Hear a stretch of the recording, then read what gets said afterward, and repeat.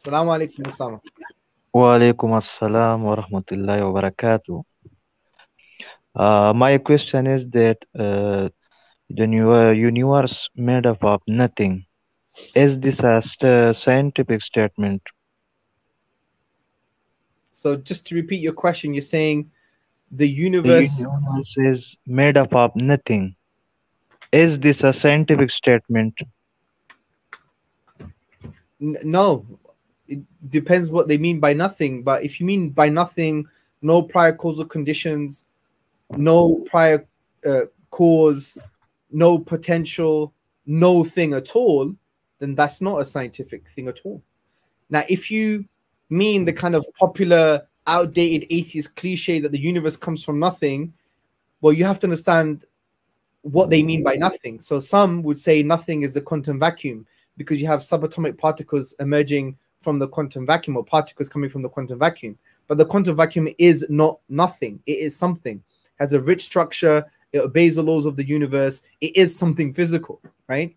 And even Lawrence Krauss, he said a universe from nothing, his nothing is actually something, because what he wanted to do, he wanted to address a metaphysical question, the Leibniz question, which was, why is there something rather than nothing?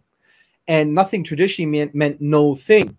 And what Krauss said is, well, what they meant was traditionally is that there was no space, time, and space. So he wants science to address this metaphysical question, right? So he says, well, can you remove time and space? So according to him, he says, when you remove time and space, you still have a reality. And he's called that nothing, because assumingly he thinks the classical view of nothing is no time and space.